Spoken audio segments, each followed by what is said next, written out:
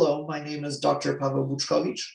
I'd like to thank the organizers of the Festival of Genomics and Biodata for giving me the opportunity to speak to you today about a project to deliver equitable access to genomic medicine and genomic testing at the East GMS Alliance with PhenoTips software.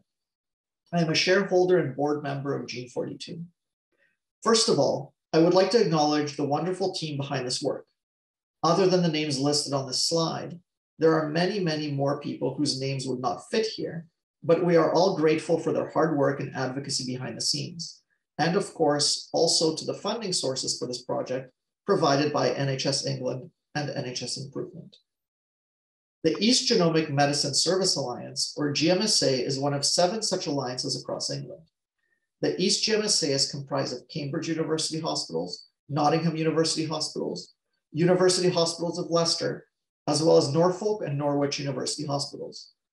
The GMSA is also paired with the region's Genomic Laboratory Hub, which is led by the Centre at Cambridge and local laboratories located at Nottingham and Leicester.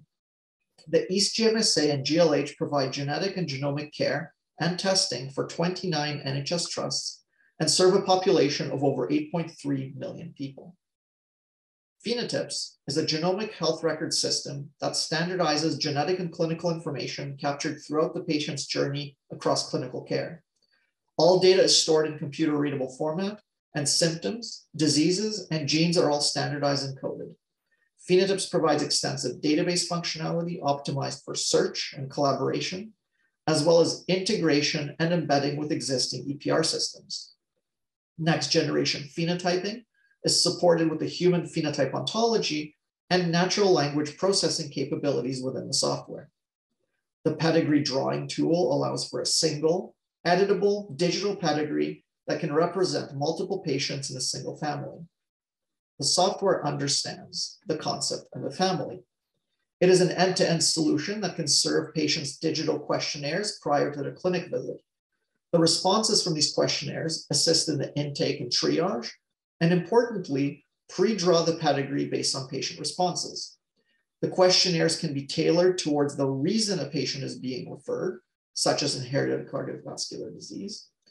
The pedigree and clinical data can then be further validated and expanded on during the clinic visit, as the pedigree and other information can be updated live while the patient is with the clinician. There are integrated risk assessments available as part of the tool, for example, breast and ovarian cancer risk models and Lynch syndrome risk models that are being utilized as part of this project. The clinical and medical history of the patient, including clinical symptoms and physical findings recorded in the HPO, can then be utilized to suggest other phenotypes to look for during the patient's clinic visit, as well as relevant disease and gene suggestions. So in a nutshell, those are the capabilities of PhenoTips out of the box. The purpose of this mainstreaming project is to build a foundation for equal access to the nationally commissioned genomic tests set out in the National Genomic Test Directory.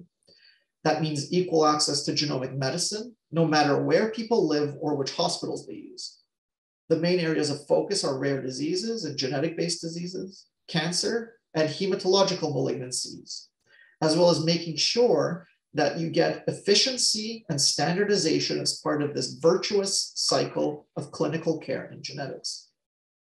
To attain some of these ambitious goals, the implementation of a cloud-based pedigree and phenotyping tool with the East GMSA was proposed in order to embed genomics into multi-professional clinical practice and end-to-end pathways across GMSA geography.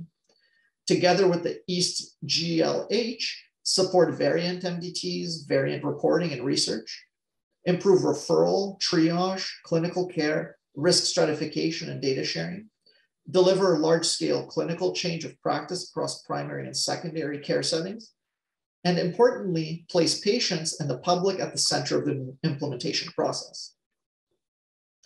Here is a case vignette of the pre-implementation state. A 24-year-old man discussed his diagnosis of hypertrophic cardiomyopathy with his GP as he had become aware that his mother also had this condition and one of her younger siblings had died suddenly. He initially discussed this with his general cardiologist, who suggested he arrange a genetics referral with his GP. following referral to a regional inherited cardiac condition service, he was sent a paper family history questionnaire to complete and return. The service drew a pedigree, which was scanned into the electronic health record, and he was reviewed in clinic where genetic testing was discussed and arranged. Further family history became available as another, more distant relative disclosed a diagnosis of HCM on receiving a family letter. The pedigree was redrawn and rescanned with both copies retained. Genomic testing revealed a variant of unknown significance in the MYH7 gene, and a genomic MDT was arranged with the cardiologist and clinical and laboratory genetics teams. Each presented clinical, pedigree, and variant data, respectively, via video. It was concluded that family segregation would help interpretation. The method to accomplish the clinical workflow transformation project is outlined in the schematic. Clinical genetics referrals and other specialty referrals to any of the NHS trusts in the GMSA would link out to PhenoTips directly from within each trust's EPR, using standards such as HL7v2 and FHIR. Upon confirming the referral, a patient may be sent a digital questionnaire to fill out. In the example from the previous slide, it would be a questionnaire for inherited cardiovascular conditions.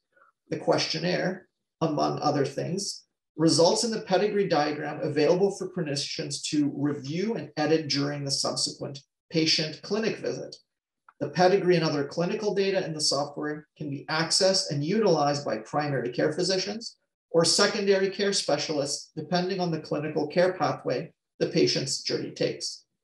Standardized clinical data, family history, and pedigree information can then be used to guide further triage or perform risk assessments for appropriate indications. And if genetic testing is recommended, the relevant clinical and phenotypic information is shared directly with the GLH as part of the test order. Post-variant analysis, reports, and laboratory data can be stored and maintained in PhenoTips, allowing for GLH variant MDTs and genetic counselors to view and collaborate on patient records to determine the next steps in patient care, such as discussing results with the patient, informing of diagnosis, treatment plans, further genetic counseling, and cascade testing. The outcomes and benefits of this new approach are a reduction on the reliance on paper-based records, which reduces the information governance risk and errors associated with redrawing pedigrees or manually copying information, a single digital file for the patient's genomic record, and the pedigree for the family is kept up to date with the most relevant information available to the patient's circle of care. Increased genomic activities within and outside of the clinical genetics service, improved equity of access to genomic testing, increased patient engagement, better interoperability and collection with system integration, such as with EPRs, laboratory and information management systems, or variant prioritization tools, as well as embedding genomics into multi-professional clinical practice, such as ICC and oncology, along with genetic medicine education for a larger proportion of clinicians and specialties outside of medical genetics, will further provide a more level standard of care for patients. While we're in the preliminary stages of this project, the goal would be to soon have both qualitative and quantitative metrics to report and share. We're expanding the digital patient questionnaire and integrated risk models beyond ICC and oncology. We're identifying the broad education and training needs for clinicians, specialist nurses, scientists, and patients throughout the GMSA. And integrating further with laboratory workflows to support MDT reporting and research activities, as well as serve as a model for genomic mainstreaming across the NHS. If you're interested in learning more or collaborating with us on this or similar projects with your institution, please do not hesitate to reach out to me. And in closing, I'd like to thank the organizers once more for giving me the opportunity to present this work and for everyone who attended today's presentation. Thank you.